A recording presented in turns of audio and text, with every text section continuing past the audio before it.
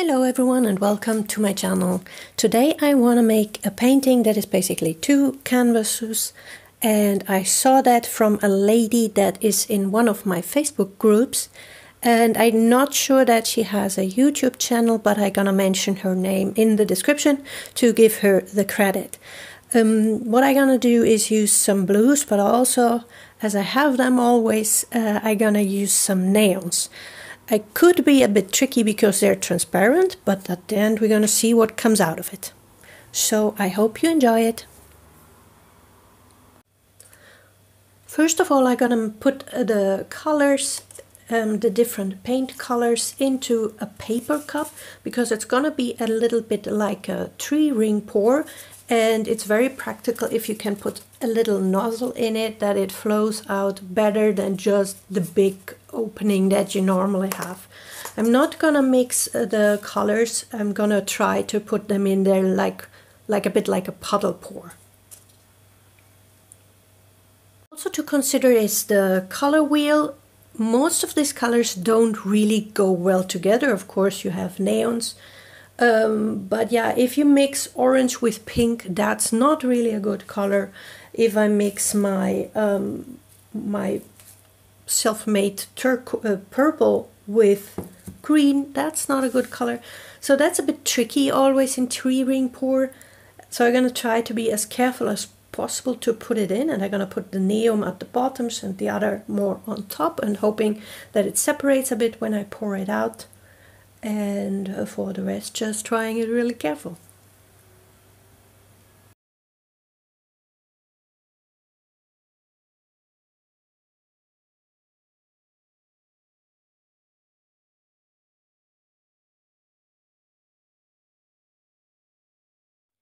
So there is a full cup now. I don't see anything of the blue, but who knows where it went to. Yeah, it's all transparent, so the colors already start to mix up a bit. But now I'm gonna pour it. There is a brush in the middle that it doesn't all pull through, because, yeah, like I mentioned, it's gonna be 2 canvases.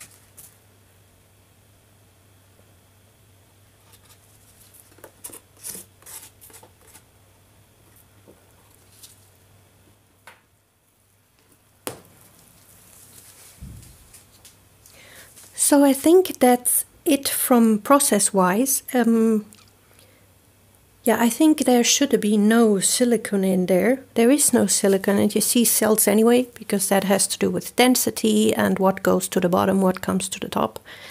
I'm pretty sure that this is still gonna change because of the transparent colors, but it really pops so far. If you put the white around it, make sure you don't just put it like on top, put it under the existing paint, then it gives really cool effects also like there. I should have eventually done it a little bit more irregular. It looks a bit static to me, but perhaps that's me.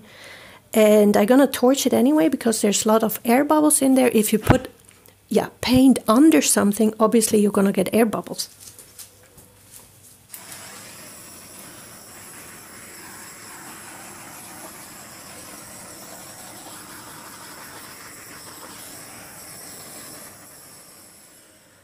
I don't know if you can see that, but here a lot of little air bubbles popped, and I have to say I don't like it at all. So if you also don't want this flowing pattern destroyed by little holes popping from air bubbles, I would advise to eventually only torch the white.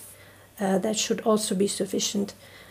And yeah, have a look at the description for the link to my social media platforms and also to the original artist for this technique. And I hope to see you back soon.